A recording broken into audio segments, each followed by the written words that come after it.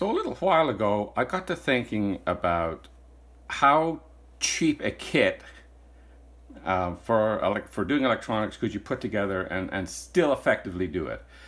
And so the idea here is to get maybe an entry-level kit that provides you all the tools that you need to investigate electronics, maybe do some repairs, build some things, some little projects and stuff like that, and still, be able to get all that done in a reasonable way at a very low cost. And what I put up a price limit of 250 Canadian dollars on it, and that list here is what I came up with so far.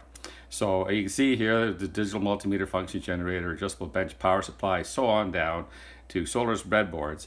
And that all came to $211.63 Canadian dollars, which is around about 160 US, I think, at the current exchange rates. And I put in here optional was a surplus scope probe and a banana plugged alligator clip cable that I picked up at a local electronic surplus shop. You could get by without these, but they'd be nice to have. And so the total here is $222.63. We still have a little bit of wiggle room left in case one of these instruments or tools here is totally useless and we need to replace it with something else. So I'd still like to keep it below $250 altogether, but we'll see where this all goes in the long run.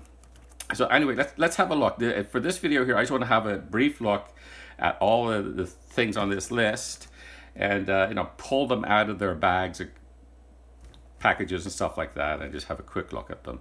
And then in subsequent videos, we'll go through taking a closer look at them and actually using them to do stuff. So without any further ado,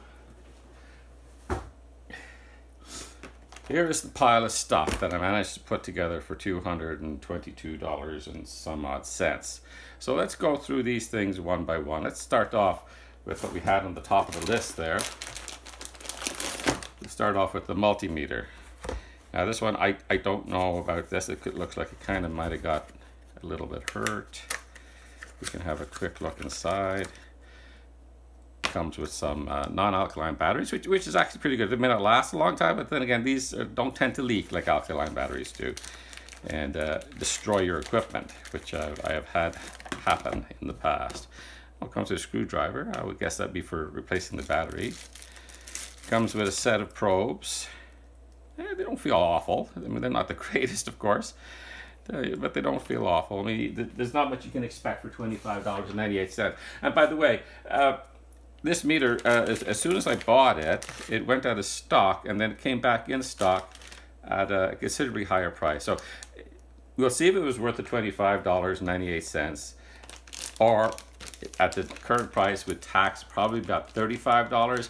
I'm not sure it's going to be worth the $35, but we'll see if it's worth the $25. Comes with a set of instructions. Okay, so that's the meter. Looks nice. It's got a nice color to it. Kind of a swoopy shape. It's not typical of a digital multimeter these days, but what else was the next one? A function generator kit. I think is that this kit? Or is that this kit?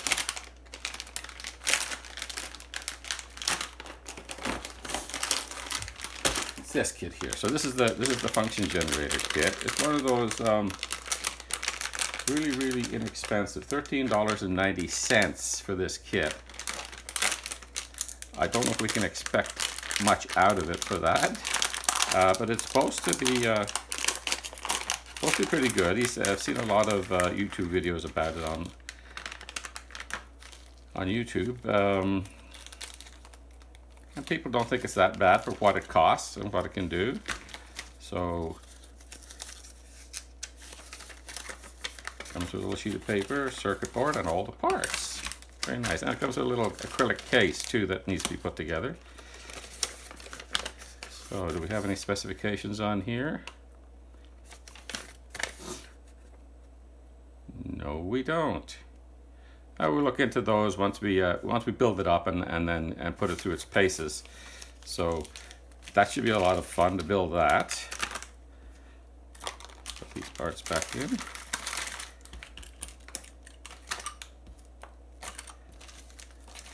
Now I have seen one person complain that that you have to do some trimming to the case to fit, as if the person who designed and built the case was not the person who designed and built the circuit board, which is entirely possible.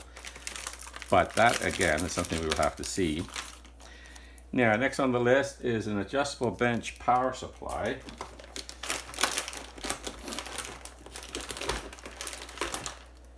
Now, power supply is a very, very, very important tool to have.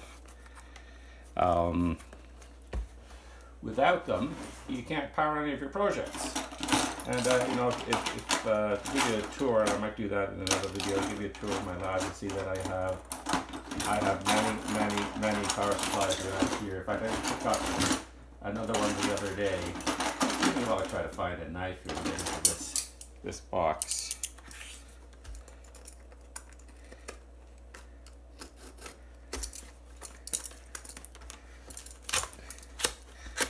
There we go.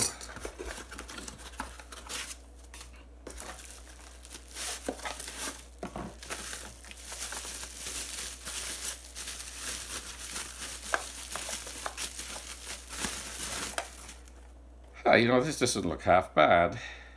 The one I ordered actually didn't have the digital display on it. So that's nice. That's nice. So it's I believe it, yeah, 1.5 to 15 volts DC, 0 to 2 amps, regulated power supply.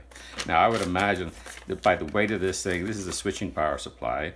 So they have their limitations. But, I mean, it should be great for powering up small projects and stuff like that. You know, next item is a temperature controlled soldering iron. Now they're important. Just a regular old soldering iron, it can do more damage than good unless you're extremely experienced at soldering. So a temperature controlled iron is an important thing to have. It allows you to set the temperature so that the components that you're soldering together don't get damaged from heat, and it allows you to turn up the heat in case you need to in order to do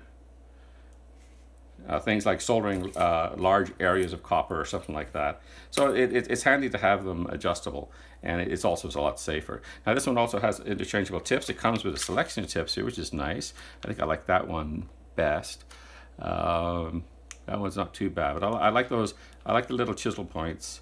They allow you to get a little bit of extra area on the component that you're soldering. And this one has a display too. Now there were other versions of this that are a little bit cheaper. This one wasn't that expensive though. It was $27.11. On-off switch, and here's your temperature control. And it's got a display. It's nice having a display, so you'll be able to see where you set the temperature, and hopefully it'll be roughly correct. I do have a meter for testing the temperature of soldering iron, so we'll check that out when we come to using it. And it comes with some instructions, a really pathetic little stand, and I guess that's a cleaning sponge. That should be interesting, and it comes with some solder and a nice tweezers. Well, nice. We'll see. We're getting some tools along with this. This is great. All right. Now the next item we have up for grabs here. Oh, by the way, that bench supply was $42.93. So that wasn't cheap. I mean, for about $10 more, you can get a more substantial supply. But we'll see how this one behaves. I mean, it's nice and small, which is nice. The other ones, the more expensive ones, are bigger, clunkier, and they take up a little bit more room. But let's see how this one works. Now this is the I can't pronounce that. So it's this oscilloscope. Now that oscilloscope is available in a kit, but you know it was considerably more as a kit than it was pre-built. So I went ahead and I got the pre-built one.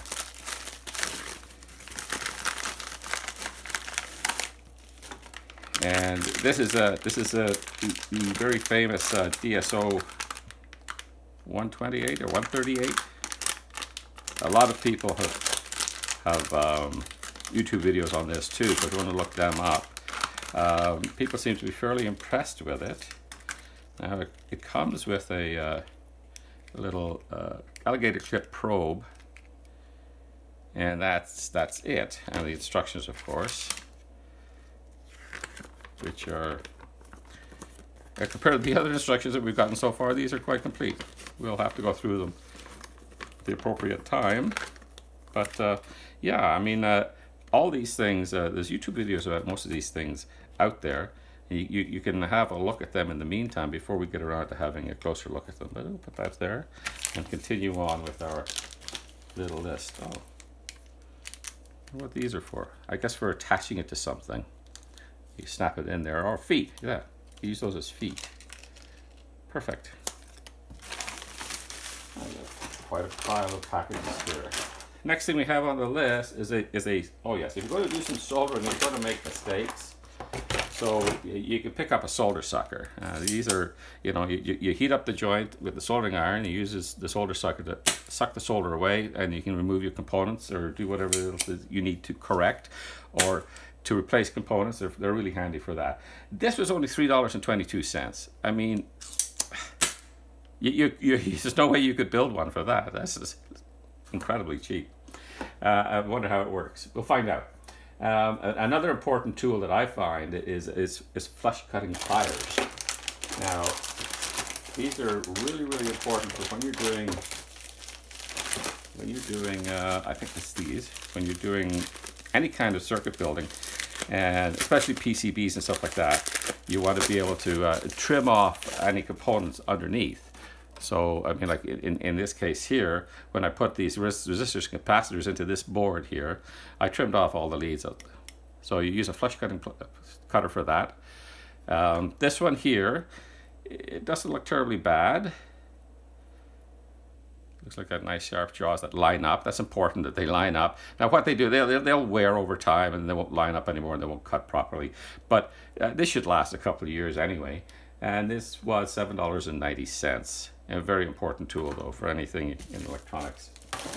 Now the next thing we have here is a 9-piece screwdriver set. Of course, we're going to need screwdrivers for getting into things. And there's no point in doing electronics unless you get into things.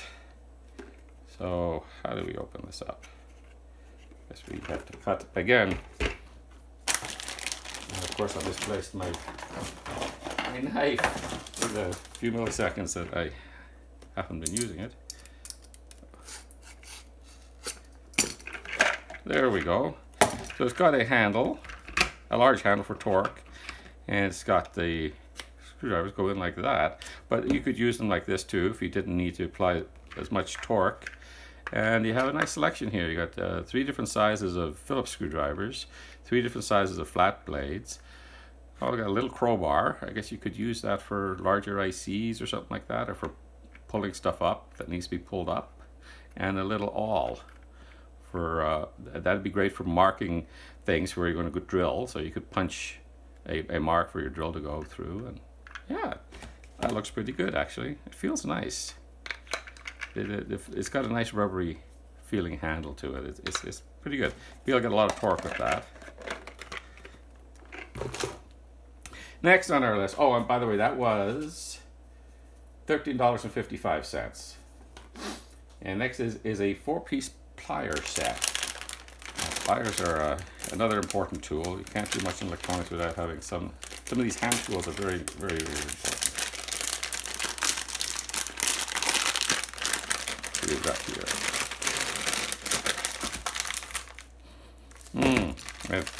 Nice Far East industrial oil smell to them. And here we go. We have another side cutter. A side cutter is handy for cutting tougher things than you would cut with a flush cutter. So they generally get a heavier jaw on them. And so it looks like you could do some flush cutting too. Like it's not bad in that respect. The finish on it is a little bit rough, but this 4-piece set cost $18. I guess we can't expect premium quality for that, but they seem good enough that they should last many years and be handy. This is a small needle nose. It's also got a side cutter in it as well. So you got lots of cutting options there. These are pin pliers. These are really handy for bending components, for bending the leads on components. Yeah, these are great. I actually don't even have a set of these in my normal electronics tools. I have a set upstairs in the garage, and that's I usually run up to get them whenever I need them. But now I have a set. And here is a bent nose needle nose pliers. These are handy for getting into things. They're very great for placing components down. Like if you have to place something in an odd angle and get into a place like that, it's really, really good for that. So that's a nice little set of pliers there. And next on our list is a wire stripper. And this has also got a cutter on it too, I believe.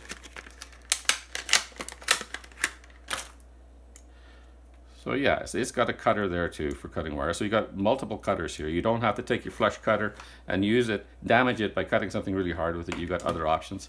And this will do wire all the way down to 22 gauge. And I believe it'll go to 20 gauge for stranded wire, 22 gauge for solid wire. And they look pretty nice. They've got nicely honed jaws on them. It's also got little shear cutters too. I guess they say for copper only. So you could shear larger wires with it, like number 14 or number 12 or number 10 copper wire with it. Not that you do use that much in electronics. They were $10.16. Now, I also got a couple of these solderless breadboards. These came, I didn't get these, everything else came off of Amazon. I had to go to eBay to get these. Now these ones here, these are the ones that they're SYB 120s. I got a set of 2 of them for $4.46 shipped to me. And I'll show you why I went there. Now,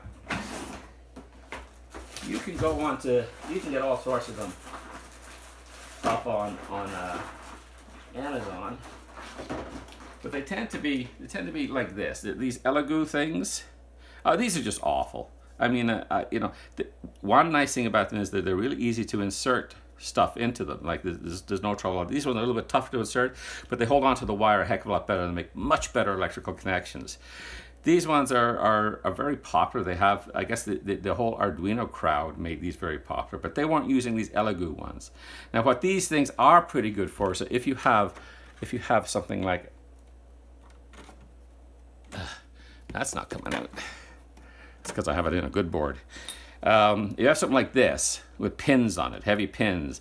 These Elegoos work fine for that situation because it allows you to get them in and out, and they have enough contact. They contact these fairly well, but you can't build up much this way.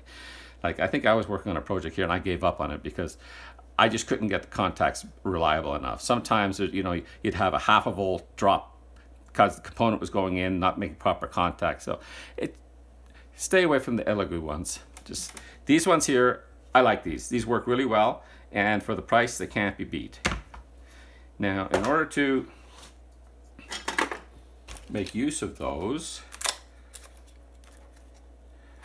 I got here a little spool of 22 gauge solid wire. So the stripper is going to come in handy to cutting little wires in order to be able to wire things up on your breadboard. And we'll demonstrate that when we get around to the breadboard. But this little spool of wire is not cheap. It's got $10.46, but there's a lot of wire here. You'll be able to make a whole pile of jumpers with that. So that's the basic kit there.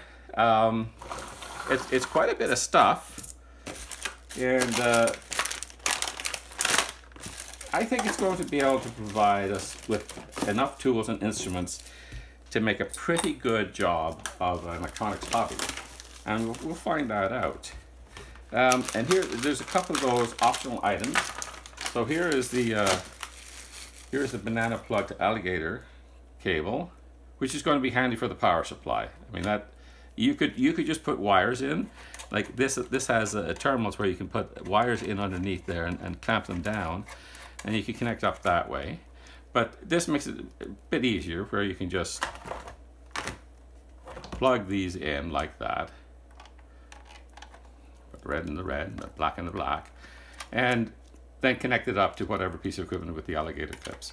So that these should come in handy, but like I say, they are optional.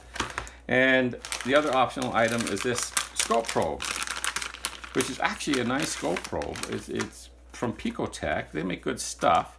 And this is actually a really nice 1-to-1, 10-to-1, and I think it's rated at 100 megahertz. So this one here, TA386, no, this is actually rated at 200 megahertz. This is a nice probe. And that'll come in handy on the oscilloscope in working with an oscilloscope the way you're supposed to work with it, rather than with these alligator clips. Although, like I said, this will work, but this will provide you with a little bit better probing ability, especially with like this little shroud on here allows you to get right in and touch an IC lead or something like that without shorting it out something else. It also will have some other accessories in here. So here's your grounding clip here.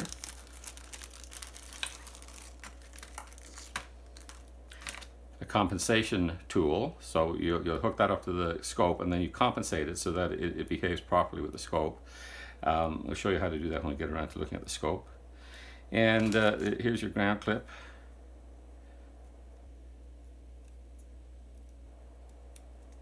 And a probe clip. Now one thing it doesn't look like it has is it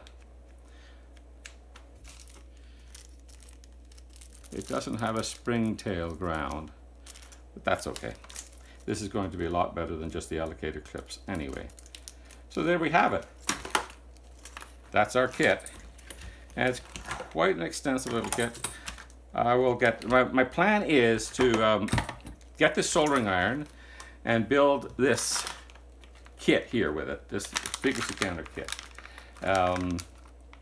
And that's how I'll test out the soldering iron. And then once we get the frequency counter kit built, we can check it out with the DMM and with the oscilloscope to make sure everything's working. So we'll go along through getting all the tools working together, and then we'll start working on some little projects with the breadboards and using these tools and instruments to do some electronics. So that's it. Now I have one other thing to show you. Just came in the mail yesterday. It's something I just got on a whim, and I'm also going to use it as my first project with this kit of parts. And this is this little kit here, which is supposed to be a frequency counter and crystal tester. So I guess the idea is it's got a counter. And it's also got a front end that will oscillate a crystal, so you can see whether the crystal works at all and what frequency it's oscillating at. So this should be a good little kit to get started. So we'll come to this at some point and build it up together and see how that goes. Now, if you'd rather do something else, if you'd rather me start with something else in the next video rather than building up the function generator, let me know in the comments below. And maybe we'll do that. But until we get started on this, see you in the next video. Bye-bye.